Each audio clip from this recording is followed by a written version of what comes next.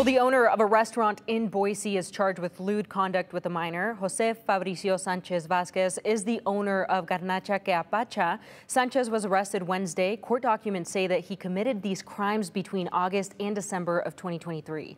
The prosecution says that the victim is 16 years old and is currently 28 weeks pregnant. They say that she went to the Nampa Family Justice Center where she revealed that Vazquez got her pregnant. The victim worked for Vazquez at the restaurant. The prosecutor says that Vazquez admitted to having sexual relations with the victim in various places, including at work.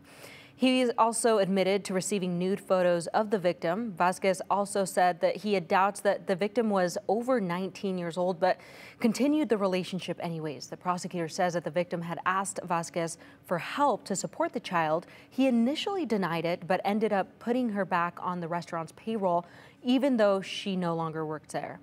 His bail is set at $200,000. His preliminary hearing is the 18th of April.